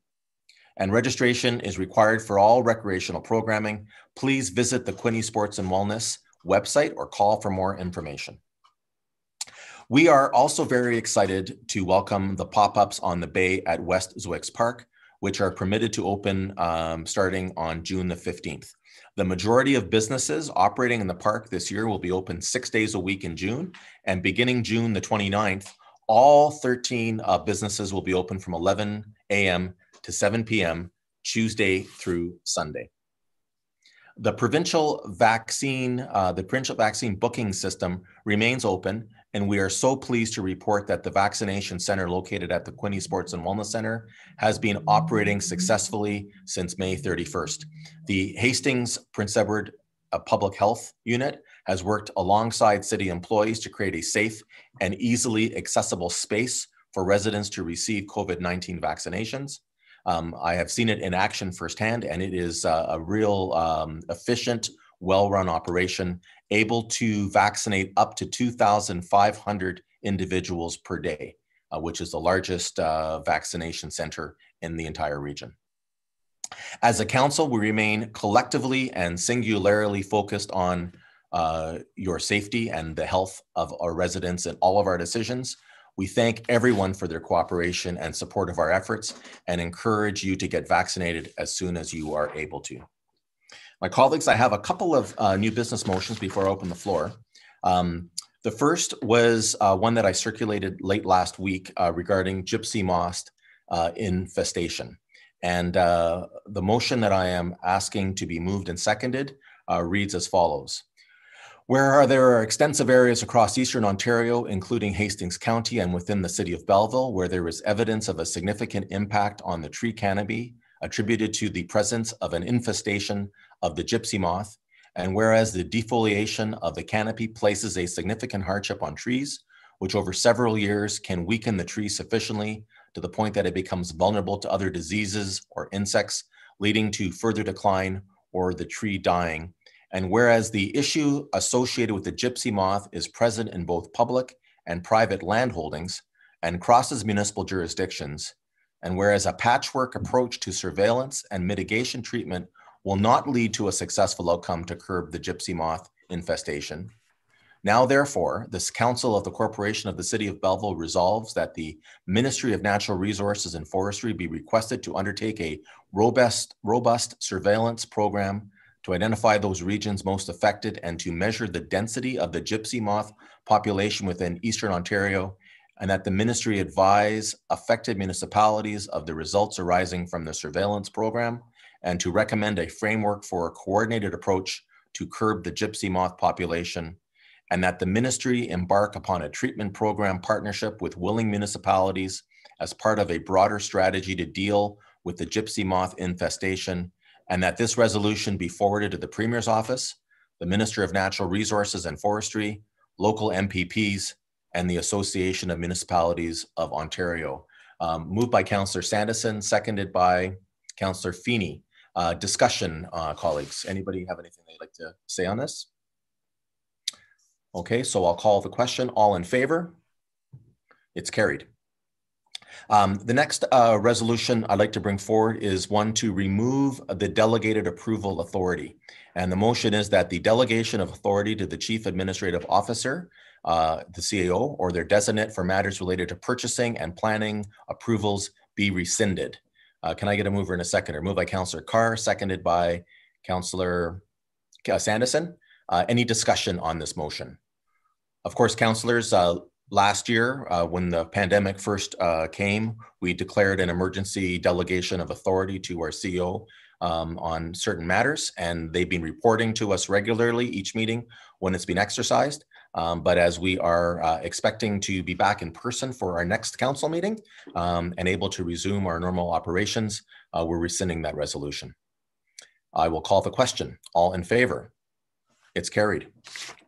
And then the last new business item that I want to bring up is a motion to declare some land surplus for the city's purposes. And it deals with Wallbridge Loyalist Road, a vacant lot on Wallbridge Loyalist Road. And the resolution is that council declare as surplus to the city's requirements the property owned by the city of Belleville, fronting on Wallbridge Loyalist Road and described legally as part of Lot 31, Concession 1, Part 1, Plan 21R-19789, Township of Sydney, now in the city of Belleville, County of Hastings. Can I please have a mover and a seconder for that resolution? Councillor Sandison and Councillor Thompson. And just for people's familiarity, this is the parcel of land that in 2019, Belleville City Council donated to Trenval for a new Quidney Business Center. As Trenval is not proceeding with that land, they returned it to the city of Belleville, and we are now declaring it surplus, so we may dispose of it. Any discussion on this item? I will call the question. All in favor? It's carried. Thank you, everybody, for your patience. I'll open it up now for new business from council. Councillor Millette. Thank you, Your Worship. I'm going to ask if a couple of questions or requests be directed to our clerk's office on the weekend. I know that 2 or 3 meetings ago we approved some measures to help curb parking in the area of Bay Drive and 1st, 2nd, 3rd, etc. streets near the hospital. I received one call, and then I received a couple more from neighbors after the one had spoken to the neighbors clearly.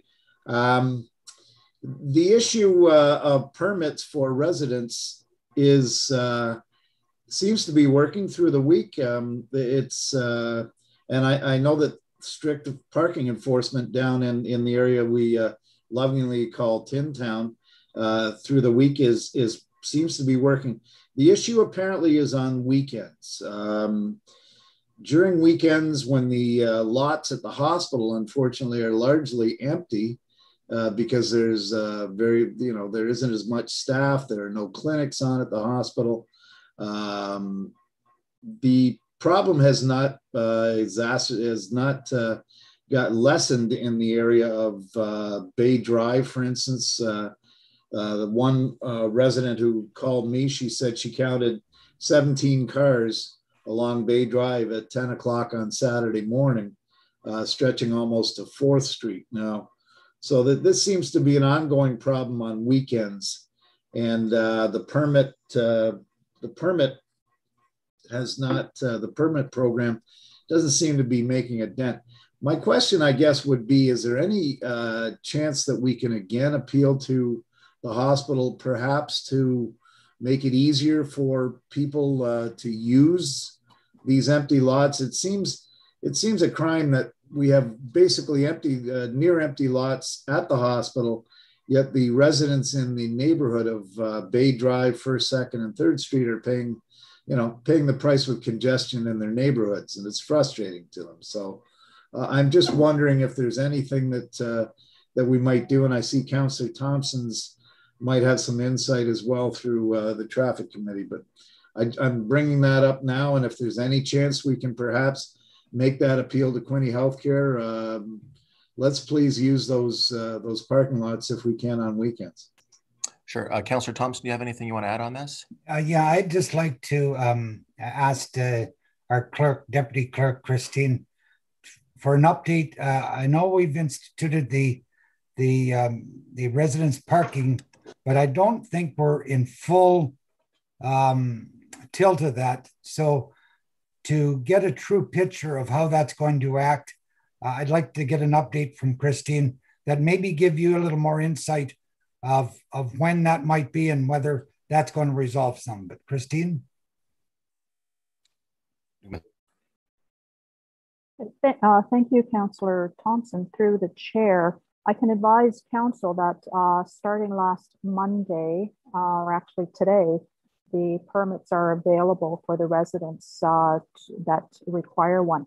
What I can point out as well is that those permits are really only going to make a difference through the weekdays. At the present time in that area that the pilot project is being run, the parking, there are no restrictions. I shouldn't say no restrictions. The one side of the street has no restrictions on weekends and evenings. So I'm not sure if that's where the issue is. The other side of the street, on each of those small streets, the residential area there, it's no parking anytime. So I'm not sure that the permits are going to address what was conveyed by Councillor Millette. Councillor Millette. Yeah, my point was not so much the permits. It's again, as you pointed out, Ms. Stewart, that on weekends,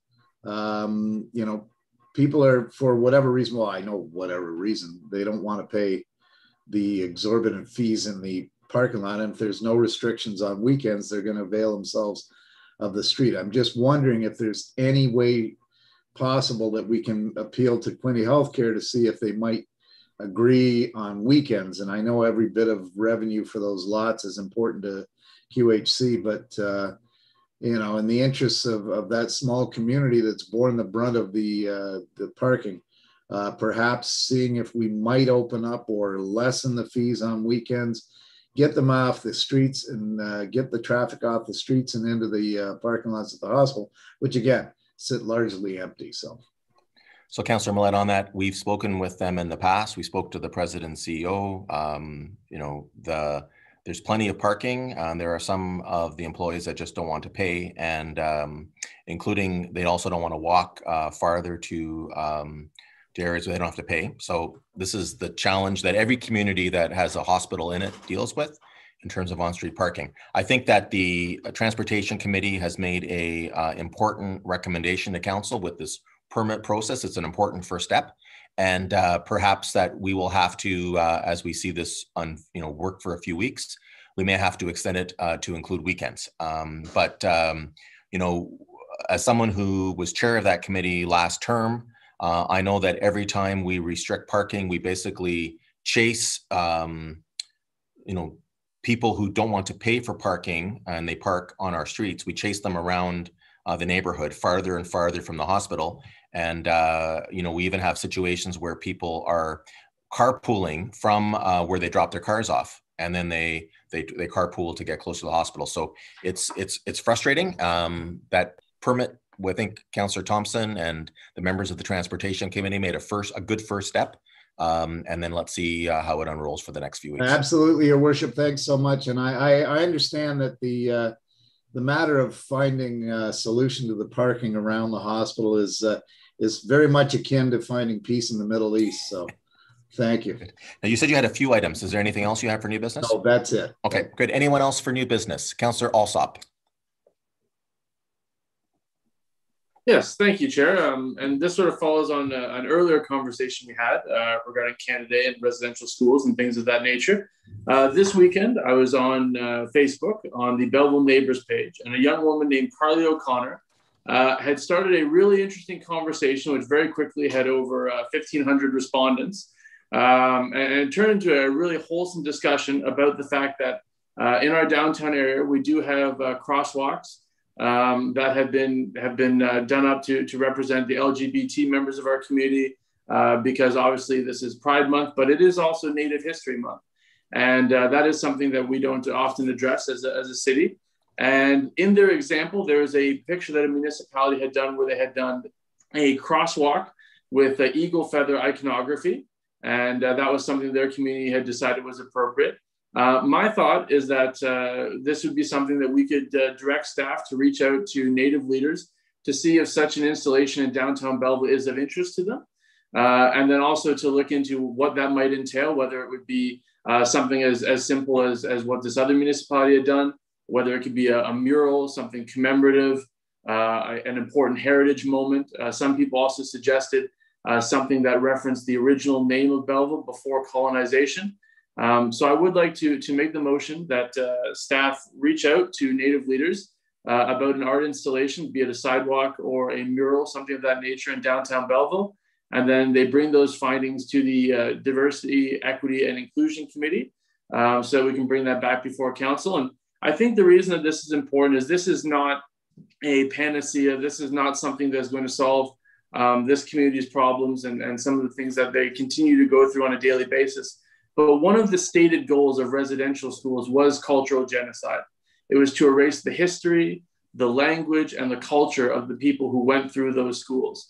And perhaps a way that we could start to address this problem is by trying to bring more Native art and more Native culture and history into areas like our downtown core, such that it will start conversations, that it will remind people of where we are in the context of how we came to be here.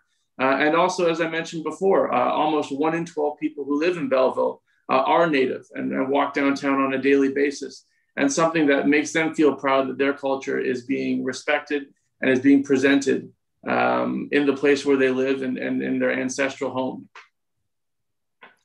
Councillor Alsop, I have to thank you for speaking with me earlier about this today, because I got dropped off while you were doing your presentation. So fortunately, I know what you were saying. And so we're going to ask for city staff to work on a report.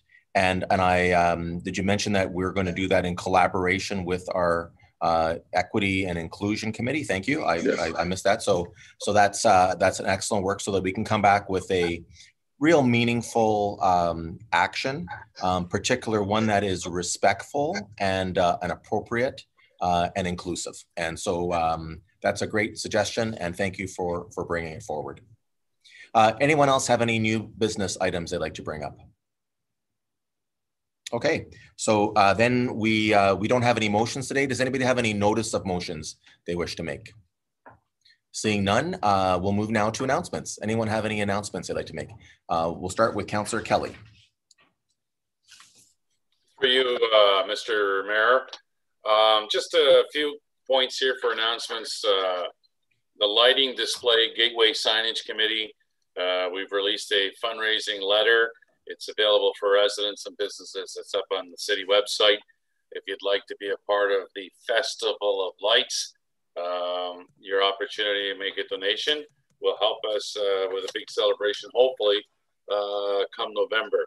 Also, too, this is Pride Month. Thanks to the mayor for being a part of the launch at the Quinte Sports Wellness Center. And Stacy Love Jolliker is going to be tomorrow's guest speaker.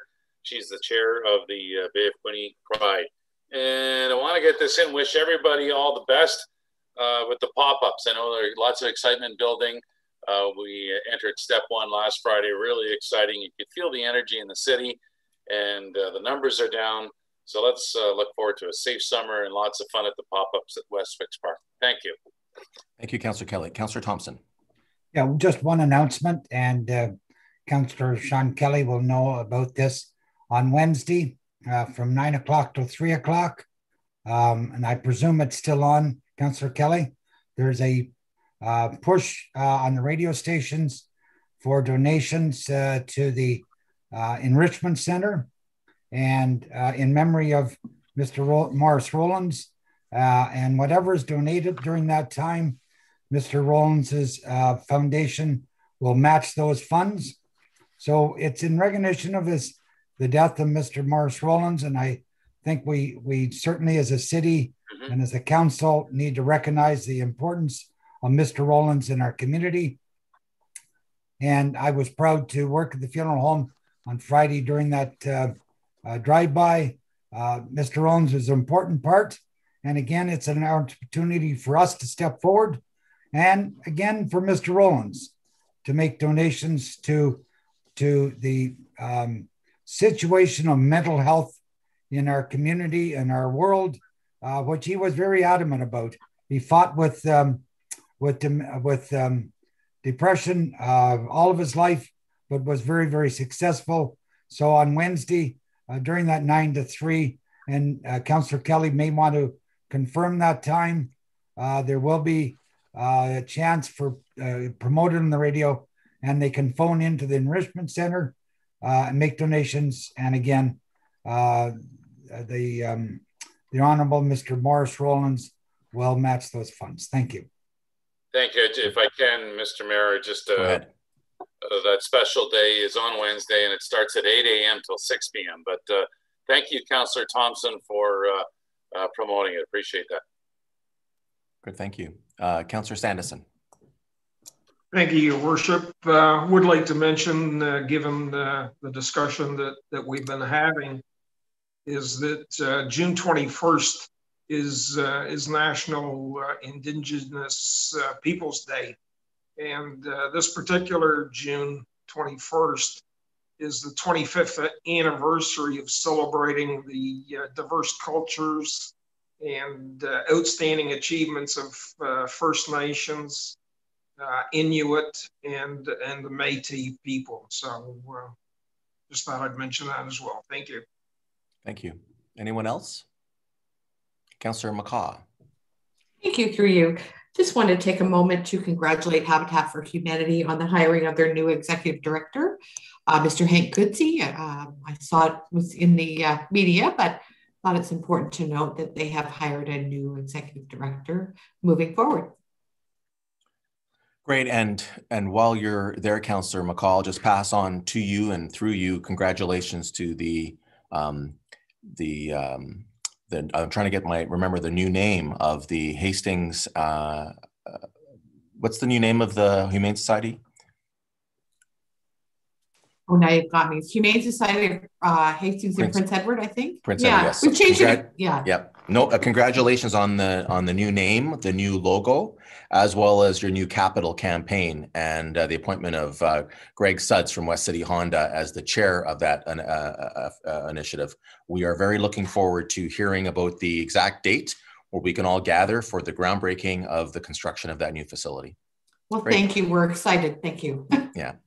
Okay. I have some proclamations and then some announcements.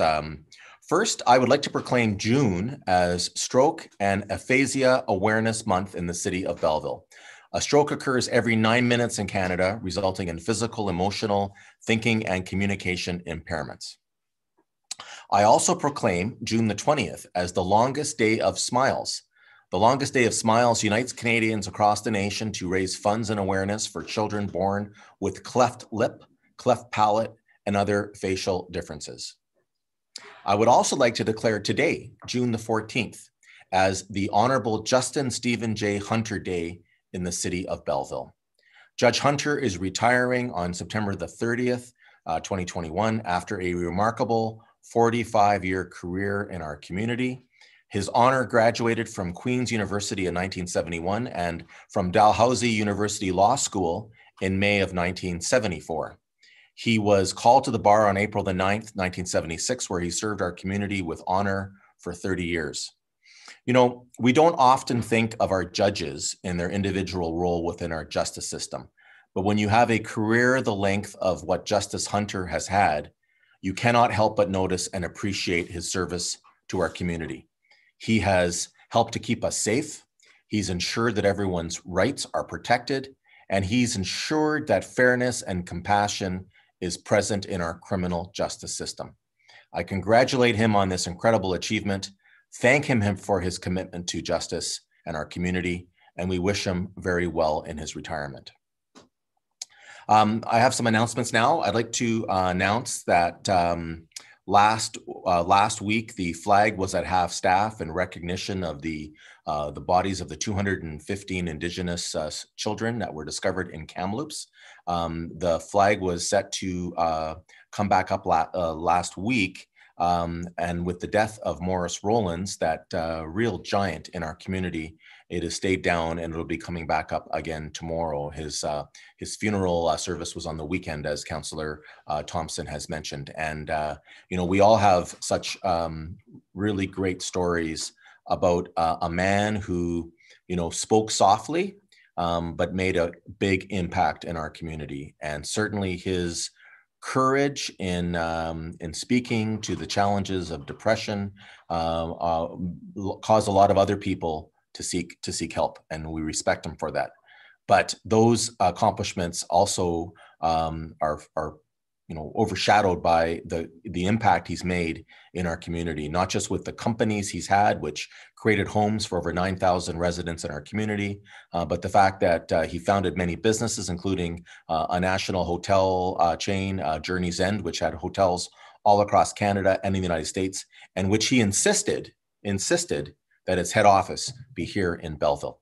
And so, you know, Mr. Rowlands, his health was not what it had been earlier, and he was struggling in the end, but he is now at peace.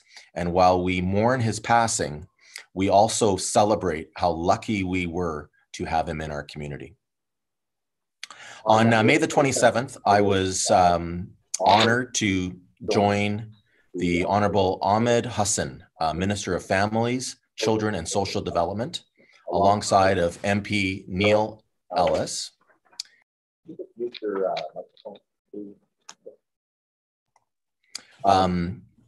Alongside with MP Neil Ellis, Parliamentary Secretary to the Minister of Agriculture and Agri-Food, to announce a $23 million insured loan to help construct the new residential building located at 150 Station Street and 50 Albion Street, called the Magnolia Garden Residence. The Magnolia Garden Residence, developed by KGF Capital Realty, will provide Belleville with 103 new rental units, which will be close to public transit, schools, and services for families. The website and the portal for resident applications will be up within the next 30 to 60 days. KGF is aiming for a January 1st occupancy. A banner with email and telephone contacts will be set up at the site in the next few weeks for interested people to apply. On June the 2nd, I was honored to attend my first ever yarn bombing. I joined Sherry Miracle from the CNIB Deafblind Community Services at Mary Ann Sills Park to honor those who are deafblind by adding knitted squares of yarn to the park fence as a form of street art. I encourage everyone to visit the display and add your own squares as a sign of support as we bring more attention to this this affliction. On June the 4th, I joined Stacey Love Jolicoeur of the Bay of Quinte Pride and Acting Director of Recreation, Culture and Community Services, Peter Ling, for our annual flag raising at the city's Quinte Sports and Wellness Center in honor of Pride Month, which runs for the entire month of June. We wish everybody a happy and safe Pride Month. And last, but certainly not least, on June the 7th, I attended a virtual funding announcement for a new YMCA in the city of Belleville. The federal government has committed over $8.9 million, and the provincial government has committed approximately $7.5 million. So thank you so very, very much to Bay of Quinte Member of Parliament Neil Ellis and our two local MPPs, Todd Smith and Daryl Cramp, for this funding that makes this project possible. It will be an amazing addition to our growing West End, and they hope to begin construction in the late summer or early fall of 2022. The city of Belleville is pleased to donate the land for the new YMCA, and we look forward to welcoming them to their new location on Bridge Street West as soon as possible. And over the next couple years, we will also begin to have discussions about what to do with their former site on Victoria Avenue as it becomes our property and what we'll do with it. With that, I will ask that we pass a confirmatory bylaw, that bylaw number 2021-120, a bylaw to confirm the proceedings of council at its meeting held on June 14th, 2021, be read a first, second, and third time, and finally passed this 14th day of June, 2021. Moved by Councillor Feeney, seconded by Councillor Sandison. All in favor, it's carried. Can I get a motion to adjourn, please? Moved by Councillor Alsap, seconded by Councillor Millette. All in favor? It's carried. Thank you.